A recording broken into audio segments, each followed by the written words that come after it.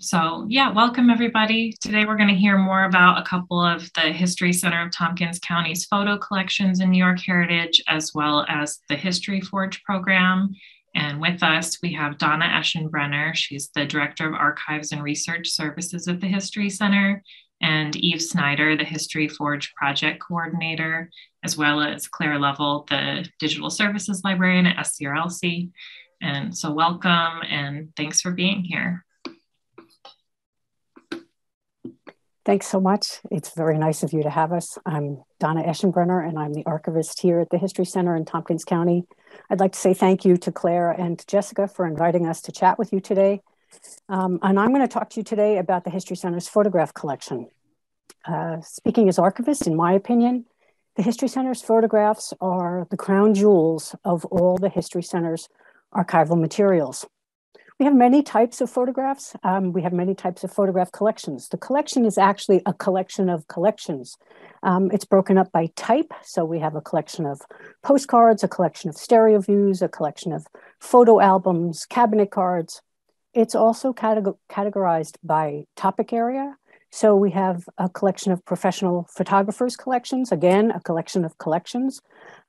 These are photographs put together by people who actually made their living here in Tompkins County, selling photographs. In fact, some of our very earliest photographs are from professional photographers. That beautiful stereo view, that double image that you see at the bottom of your screen, that was photographed by Joseph Burritt of Ithaca here in the 1860s, about 1863. Two of our largest collections are our Family Business and Organization collection and our General Photo collection. Our General Photo collection, or our GPF, is our largest collection. We have about 15,000 photographs in that collection. It's our workhorse. It's divided up by topic areas, so there are about 300 different topics. We have a handy little pamphlet that we can hand out to people telling them what the various topics are. Anything and everything you can imagine. Waterfalls and school groups and steamboats and automobile accidents, railroads, railroad depots. The beauty of this collection, it's suitable for casual browsers as well as serious scholarly research. But my predecessors deserve credit for this. Several years ago, they took the entire collection and photocopied the whole thing. So we now have photocopies and copy prints of this large collection for browsing purposes safely in the research library. So now the originals, the fragile, very delicate, very old originals can stay safely in the archives without getting used. Of this 15,000, I would say about maybe a quarter to a third of them are of the built environment. We have photographs of so many buildings. It gives you an idea of what people thought was important to photograph over the course of the last 120 years that this collection was compiled. I'm going to talk today about residence photographs and business photographs because that's what Eve is most concerned with HistoryForge. But we have so many buildings. We have banks and churches and barns and bridges and railroad depots, college buildings, school buildings, all suitable for serious research and casual browsing. Our residence photographs, our residence photographs range from everything from very iconic, significant landmarks to the house next door. The two photographs that you see there represent those two extremes. The one on the left that you see, the McGraw-Fisk Mansion, has an enormous amount of history behind it. The building no longer exists. It was owned by Jenny McGraw-Fisk, a very generous benefactor in the community who died tragically young. After she died, Cornell took it over and installed a fraternity there. And just a few years later, it tragically burned down with the loss of 7 lives, both firefighters and local students. So it's got a terrible history behind it. But we're very happy to have the image to document this history. A new building was put on site that the fraternity lives in right now. And the house that you see on the right, again, just the house next door, we have residence photographs of houses like this and all kinds of other residences, apartment buildings, fraternity houses, row houses, 2-family houses, student housing, houses that are no longer homes. If you see the building on the left In the middle there, it looks like a beautiful mansion. It started out as a mansion for the Sage family. It was taken over by Cornell. It was an infirmary for them, excuse me. And right now it's the home of Cornell University Press. These images are used by all of us here at the History Center and by patrons, but there are two groups that are the most heavily used, the most common users of this collection. I would say the first is people that are interested in the history of their homes. People really want to know what their houses looked like. So we get a lot of local people that really want to find out if there are images of their house from 50, 80, 100 years ago. The second group of users that's very common for this collection is students. Ithaca College has a very strong architecture program. Cornell University has, of course, the College of Art and Architecture. They use these images a lot. There's historic preservation and planning students use this as well. It's also used, this I love, it's also used by kids, school kids. One of our former education directors came to me several years ago and asked me to make photocopies and copy prints of houses. She wanted to use it for a fourth grade class. And she said, it's perfect. Every kid lives in a home of one kind or another, so they can relate to this. It's very relatable for kids. And she wanted to show them it's a good way to relate to local history by seeing homes that people lived in before they were born. In addition to local homes, she also asked me to make copies of commercial buildings, local businesses. The average fourth grader walks into Wegmans with their mom. Looking at a photograph of a grocery store from 100 years ago is a very different thing. And that's also a very relatable thing for kids. These are the kinds of images that Eve is using in HistoryForge. I like the commercial buildings because they, I think, show so much more than just local architecture. They show the people of the time. They show the technology of the time, the transportation of the time. I love the way these images have people posed outside of the buildings. It reminds me of the dozens and dozens of school images that we have of kids standing out, you know, posed class photographs, kids standing outside their school building, you know, standing very stiffly and formally. Well, local businesses did the same kind of thing. They're good sociological studies as well, though, because you can see local immigrants and what kind of businesses they got involved in. At the bottom left of your screen, you see the Greek American Fruit Company. On the right side of the screen, you see Ithaca Steam Laundry, and you see the people standing out there. You see what kind of businesses were willing to hire women or people of color and which ones were not. If you take a look at the top right-hand side of the screen, the Ithaca Daily News, everybody's a white male. Take a look at the technology of the photographs. The music store image that you see in the middle, they sold phonographs. I have users that come into our research library that don't know what a phonograph is. Most of us, well, I will say many of us probably do, but that's, I think, very useful for historical research. The technology of transportation, horse and wagon, and on the left side of the screen, we have a commercial grocer with very early delivery trucks. I think that's a very important thing that these photographs are very useful for. In addition to our GPF, one of our largest collections is our Family, Business, and Organization collection, our FBO collection. The FBO collection, again, it's a collection of collections. It's broken up by these three major topics. And I always have a lot of fun with programs like this, or when I give tours in the archives. I get to pick photographs that are meaningful for one reason or another to highlight for people. So the three that I picked today, I think are very significant, and I like to share them. The one that you see on the left is from the Newman family collection. It's Jenny Newman holding her baby Mary. I wrote an article about that photograph and the collection that it's a part of. We have Newman family materials here at the History Center, and I used that photograph as an accompaniment to the article. And it just tells this lovely story. About 2 or 3 days after that article was published, I got a phone call here at the History Center from this elderly lady complimenting me and thanking me for the article. She said that was a very meaningful article for her. And she pointed out the baby in the photograph, baby Mary. She said that baby Mary was her mother. So I got to meet this nice lady, and she showed me other pictures of the family. And it was a wonderful symbol of the long thread of history from a 120-year-old photograph to a person talking to me today. It was very meaningful. The photograph that you see in the middle is of the Andrews Confectionery, business here in Ithaca. They closed sometime in the late 1960s or early 1970s. There are still people around that remember shopping at Andrews Confectionery. The photograph that you see on the right-hand side of your screen is two ladies from Club Essence, a local African-American women's group.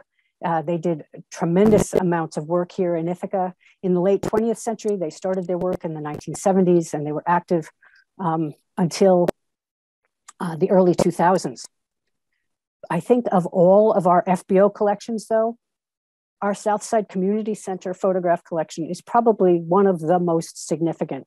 It's about 90 photographs overall. It's a celebration of Ithaca's iconic organization that serves the local African-American community. It was originally founded in the 1920s by a local group of very dedicated African-American women. They called it the Service League. And they did not have a space. They were working out of homes or from the St. James Church basement or gyms from local schools. And they desperately wanted to have a building for the work that they were doing. So they were able to leverage their support in the community into funding from the federal government in the 1930s during the Great Depression. The Southside Community Center was founded and built as a WPA project. The WPA, the Works Progress Administration, was a New Deal initiative during the 1930s. From about 1935 to about 1943, it employed about 9 million Americans. And this is extraordinary at a time of enormous unemployment. It was such an important lifeline for so many people. And the WPA actually transformed the face of America. They built bridges and hospitals and schools and dams. But they were involved in more than just construction projects. They were also involved in arts projects, theater programs, library programs. And one of the projects that they were involved in was here in Ithaca, and they built the Southside Community Center. But they did more than that.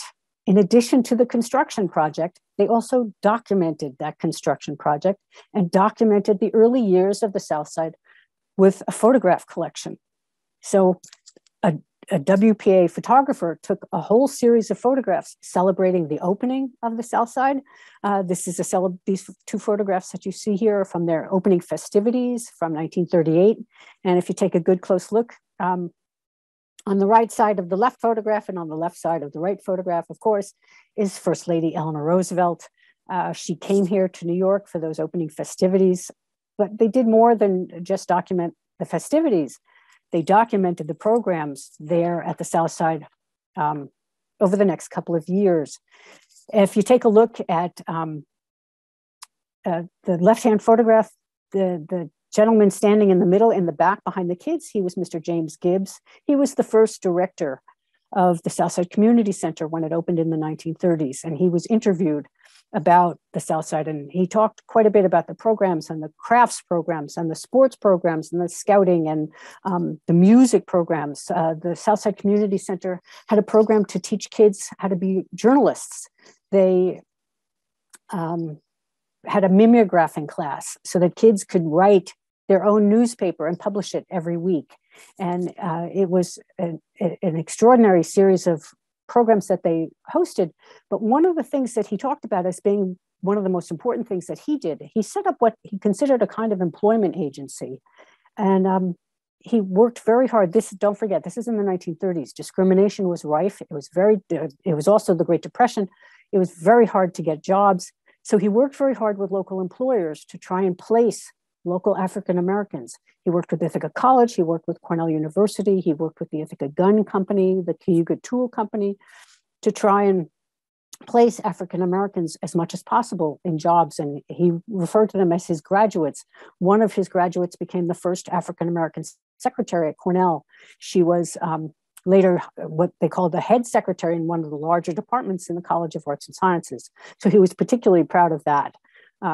And we're particularly proud of this collection. This captures this moment in time when this fabulous organization, which still is here in Ithaca, this captures this moment in time when it first started. Does anybody have any questions? I'm going to look at the chat here.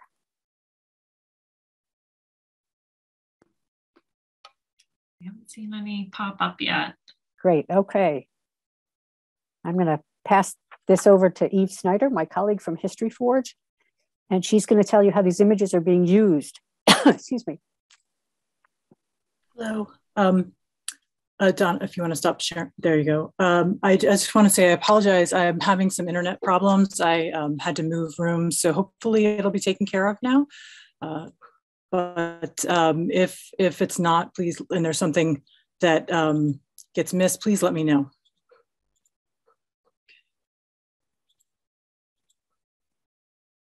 So, hi everyone, thanks for coming. My name is Eve Snyder. As has been mentioned, I'm a historian at the History Center in Tompkins County and the project coordinator for our HistoryForge project. So what is HistoryForge? HistoryForge is a dynamic web environment that allows people to explore their local history through the individuals who lived here, live there, and the buildings and neighborhoods they lived in. It brings to life the rich demographic data available in historic resources, such as the US Census, city directories, and maps like Sanborn fire insurance atlases, integrating them with archival photographs by visually displaying the information on historic or current maps. HistoryForge is an open source platform developed by the History Center in Tompkins County that can be adopted by communities across the United States. Our model project is in our hometown of Ithaca, New York, and we currently have 3 additional HistoryForge sites in Auburn and Elmira, New York, and 1 in Oberlin, Ohio. HistoryForge is also a volunteer-driven project, with volunteers adding the census records and other components that provide the project's infrastructure and learning more about local history in the process. Since 20 college and university, and even some people outside of Tompkins County since COVID have helped transcribe census records for HistoryForge Ithaca. Before I get to the photographs, I want to tell you a little bit more about how HistoryForge works. Sorry. So volunteers access the handwritten census records, the handwritten manuscripts of the census from FamilySearch.org and transcribe the information into HistoryForge, into the HistoryForge database. In the process, transcribers enter each address. They then attach each person's census record to the building record with that address, connecting the people to the buildings on HistoryForge. The address for each building is geolocated when the building record is created, allowing the building and people records to be mapped on historic map layers like this one from the 1910 Sanborn map for Ithaca. Click a red dot on the map to see the building record. Building records can contain several components. I'd like to note that the building records in HistoryForge contain as much information as volunteers and institutional staff have the capacity to enter. As a result, some buildings have more information than others, but we're always looking for people to help add more content. So building records can contain the following information: building name, in this case, the R. Valentine House, the address, and that can include historic addresses as well as current addresses and multiple addresses. Year built and year demolished, if that's known, the building type, construction, architect, description, and the residents from different census years. The preview here has limited information about each person. Each name is clickable and will link you to that person's information from the census record that year, as well as that of other members of their household. In the future, you will also be able to link to other information about each person, including census records. Other census records, sorry. The building records also contain map layers. You can choose from one of the historic map layers to learn more about the building and the neighborhood at the time, or no historic map to enable Google Street View to see what the building looks like today. These are the building records for the R. Valentine House. On the 1889 F.W. Beers map, you can see that the property is aptly marked Mrs. Valentine. The other image is the Google Street View of the current location. Lastly, each building record can contain photographs. This photograph is of the R. Valentine House. The photo viewer allows you to enlarge details from the photograph. So this photograph of the Valentine House is one of the photographs we digitized through the grant from the South Central Regional Library Council. They are all available in the building records on HistoryForge and as well as on New York Heritage through the History Center in Tompkins County's page. From the photo page on New York Heritage, you will find the URL, the building record on HistoryForge, so you can link to it from there as well. These photographs not only let you see Ithaca's built environment as it was, but in combining them with the features on HistoryForge, you can learn more about the people who lived there, the neighborhood as it was, and see what the building or its location, in this case, looks like now. The Valentine House and others on the block were demolished in 2013 to make room for a student housing complex, College Town Terrace Apartments, the image on the right here. You can also view the changes to Ithaca's built environment by using the maps, which are called the Forge, to visually display the building records on historic maps, which are layered over a Google map. Here is a comparison of the 1910 Sanborn map and the satellite view from Google Maps of the same block. On the 1910 map on East Seneca Street, to the left of the intersection there, you see rows of houses. When you compare that to the satellite view, you see several newer, larger buildings. You can also use other features from Google Maps, such as Pegman, which you can drag out into a spot on the map to see a current image of the street. I'm going to focus on this intersection at the heart of Ithaca and part of the block to show how much this area has changed over the years. Currently, the building on the left is home to an M&T Bank and the Ithaca Extension Center of Tompkins County Community College. And while a bank has been on that site since 1878, the Ithaca Savings Bank was initially located in the former home of Ezra Cornell. Ezra Cornell's home is on the left, and on the right, we have a photograph of the Cornell Public Library, which sat across the street from it. The library was demolished in 1960. It's now a bank parking lot. Across the street from the library was Old City Hall. Torn down in 1965, there is currently a parking garage at that location. So continuing across to the last corner in that intersection is a site that was home to a few buildings. In 1901, it was the home of Ithaca Publishing Company and the Ithaca Daily News. In 1912, that building was torn down and replaced by a single-story brick building that housed the Ithaca Realty Company until about 1935. More recently, a hotel has occupied this spot, along with a Starbucks.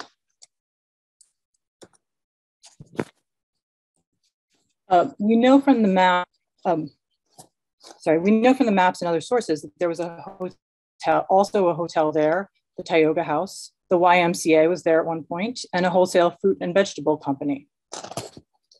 So returning to East Seneca Street, down the block from where Ezra Cornell's residence stood is 121 East Seneca Street. A photograph of the house which stood here until 1929 is on the bottom left. It was torn down and replaced by the Seneca building, the current image of which is on the top. To its right stood 119 East Seneca Street, a residence which also housed Sheldon's Photography and Allen's Music Store sometime around 1935. This building was knocked down in 1949 for drive-through banking services for another local banking institution, Tompkins County Trust Company. A little further down the block sits the only two houses left standing, 111 and 109 East Seneca Street. The brick building in the photograph on the right, 113 East Seneca Street, was torn down in 1960 to make more room for parking for the Tompkins County Trust Company, the building of which is currently standing on the left in the left photograph. Thanks to SCRLC, however, anyone can see what it looked like on HistoryForge.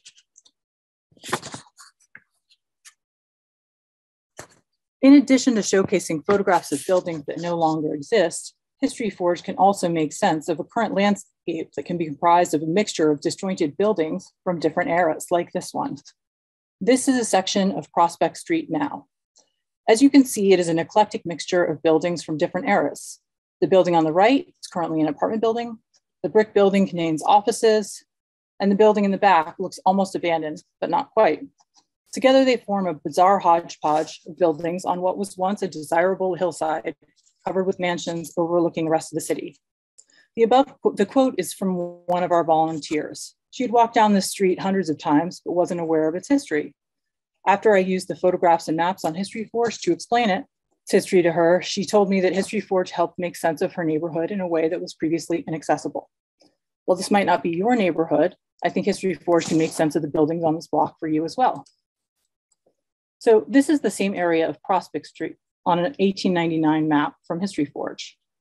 There were large estates with gardens. These were large estates with gardens. The yellow building in the middle is a 3-story house built of wood. Hint for those of you who aren't familiar with these maps, yellow is wood or frame construction. This house was built for William Andrus and was known as Bowery Hill or Prospect Hill in the 1880s. The red building to the left is a 2.5-story brick residence, and red's for brick in this case, known as Terrace Hill, home of Mrs. Jane McGraw. Fronting Prospect Street on her property is a greenhouse and a brick outbuilding, likely a carriage house.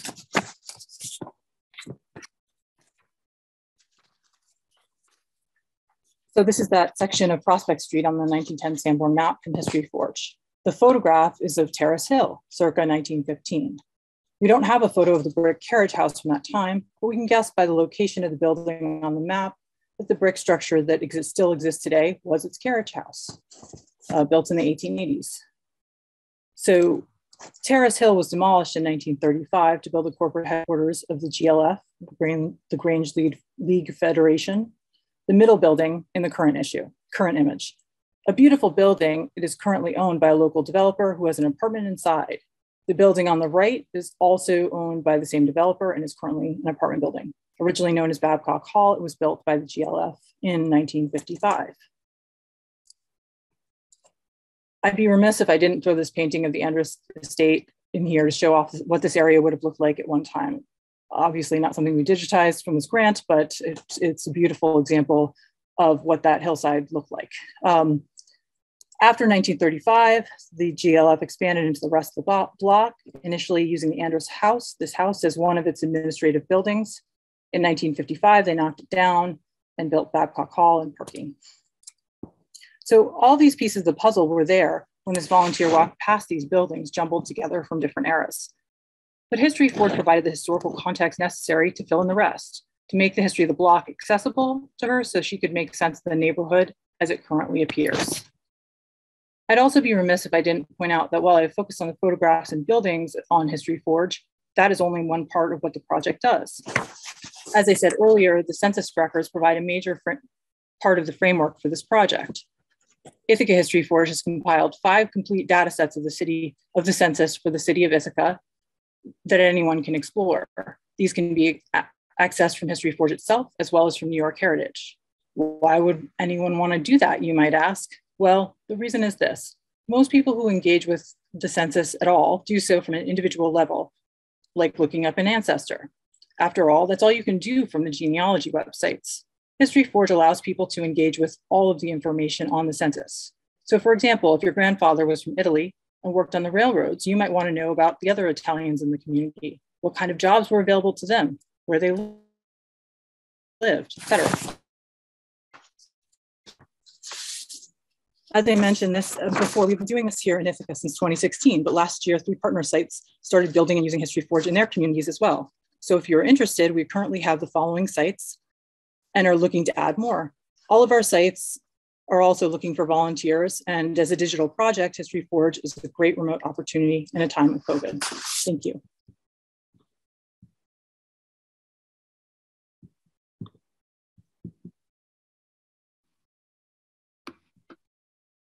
Thank you, Eve. Are there any questions for Eve? Okay, we'll have time for more questions at the end, but I think Claire wanted to say a few more words about HistoryForge and some of the other projects that exist beyond just the Ithaca instance of HistoryForge. Yes, this this will be very brief. I just wanted to show some examples of how this works in Auburn. So share my screen. We see HistoryForge Auburn. Hopefully, yes. Yes. Perfect. Okay. All right. So I'm Claire Lovell. I'm the Digital Services Librarian here at the South Central Regional Library Council. I happen to live in Auburn, up in Cayuga County. When I first took this job in July of 2020, my predecessor, Julia, I think is here, hi Julia, had just worked with Eve here and Bob Kibbe on a grant for HistoryForge. I saw the site and absolutely fell in love. Since then, I'm very happy to report that Seymour Public Library District is one of those partner sites, and they've begun their own HistoryForge installation, as has Elmira and Oberlin. I volunteer as a transcriber for Auburn's HistoryForge And it's an enjoyable way to spend your evening as long as you can read cursive and you don't mind typing. HistoryForge is absolutely perfect for small cities and towns like Auburn that went through massive upheaval in the 20th century. In Auburn's example, they tore down over 100 buildings for urban renewal. And another reason Auburn is a perfect kind of place to do this is that they had a lot of very particularly defined ethnic neighborhoods. Like all of the Ukrainians lived on these blocks and all the Italians lived on these blocks and all the Poles lived on these blocks. Like a lot of our upstate New York towns, you can really see that in HistoryForge when you pull up a census and you say, show me where people born in Italy live, and you can see the 3 streets. So Auburn is on the larger side. I think it's larger than Ithaca for 1910. In a year, we've done, I think, 13,000 records of people and almost 3,000 buildings. So I'm going to show you how this works. Okay, so here's the Forge of Auburn. You can see all of these different maps that we've done and all their terrific overlays. The one we've been working with the most is the 1904 Sanborn fire insurance map. You might be able to tell right away that the 13,000 people we've done are mostly in this southwest quadrant and the northeast quadrant, and we haven't gotten to the other sides yet. Okay, so what you might not know if you're not from Auburn is that we had a very significant industry over here, very important company called the Columbian Rope Company. And I want you to imagine this not just as someone who lives in Auburn, but if you were an educator of some kind, this is the kind of history that's often lost. Like a 4th grader today probably doesn't know what the Columbian Rope Company is, even though if they lived 120 years ago, everyone in their neighborhood would have depended on that for employment. So imagine teaching your students this. Here we see the giant factory. If we go to data, we can filter all of these 13,000 records under the industry, which was written back then. And we can say things like anyone who is said to work for Columbia Rope Company, so maybe Columbia and Rope. Here's that filtered view, and we can map it in the Forge. And here you see all the people who were listed of the 13,000 records we've done so far, who worked at that Columbian Rope Company right there. So of course, it won't surprise you that a lot of them live really close to the factory. And if we click on whoever lives at 7 Sherwood Street, probably one of those, maybe they're one of the laborers, and you can click on the person and find out more information. As it relates to Auburn, I think it's really interesting to then bring another facet into this. So back on the table of data that we've done, we could add yet another filter, such as race, which was a standardized list from the census. So now we have 2 facets. They've got to work for either Columbia or Rope, and their race is either Black or mulatto. And you can see that there is only one person in a city of tens of thousands of people, only one African-American man who was the janitor here. And where did he live? He lived on Fitch Ave. So here's another cool thing you can see. Here's the fire insurance map. We did have people living on Fitch Ave and Chapman Ave. In fact, if I get rid of the Columbia Rope Company filter, you can see that all of the people who were listed as either mulatto or Black live down in this quadrant. And you can also see that regardless of which year we choose a map, they rarely bothered to cover Chapman Ave or Fitch Ave. So if you're doing a lesson on systemic injustice, this is a really quick way to show it and how it's relevant to your local town in upstate New York. I watched a little article, it's like a CBS local news piece about redlining in upstate. And the guy had mentioned that Elmira and Auburn had redlining maps. Haven't really found that, but I did find this just a city ward map where somebody had gone through and indicated which streets, who lived where. And so here you go. These are the humans who are listed as being in the so-called colored section. And this, I mean, to what even Donna said, this is a great way to bring history alive to kids today, to people who live here today. And it's just really effective. And it's been a blast to work on. So I hope that you will consider taking up HistoryForge in your own place.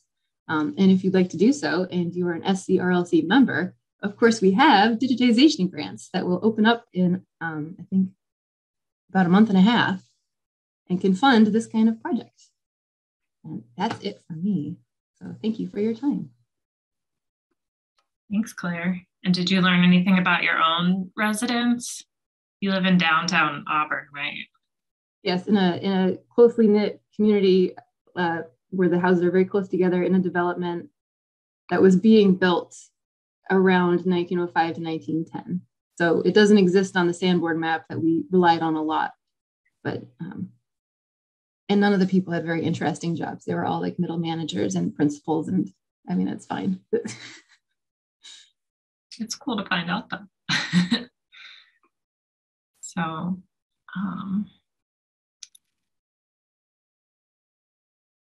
okay, and Mary Carol's asking about the construction being built on Cayuga land, and she's thinking about Dr. Jordan's History Center presentation on burial grounds. I don't know if Donna or Eve can speak to that at all.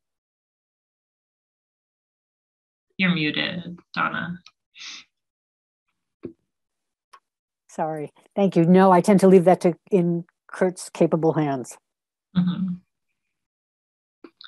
And I was also curious if in recent times there's been so much development in the Ithaca area, if the History Center ever intervenes on behalf of a building or is asked to research the historical background of buildings. No and yes. No, we never intervene. We are not an advocacy organization per se. Thankfully, Ithaca has one in Historic Ithaca. They are very definitely the kind of organization that would intervene in that case. They would step up to try as hard as possible to preserve the historic built environment here. In terms of research, though, yes, we are here with an enormous number of resources for people to research the local built environment, including some of the photographs that I talked about. So yes, for that question, I answer a very emphatic yes. We help people with that. That's great. Yeah, and Claire pointed out that there's a Preservation Association of Central New York that I was not aware of. I think they're more geared towards Syracuse, but they've expanded before. But they're the kinds of people who a couple decades ago would have, linked arms in front of a building. Interesting. So any other questions for our presenters today? All right, I'm not seeing any. So thank you everybody for joining us, and thanks for a wonderful presentation and for sharing these projects with us. Thanks for having us. Thank you.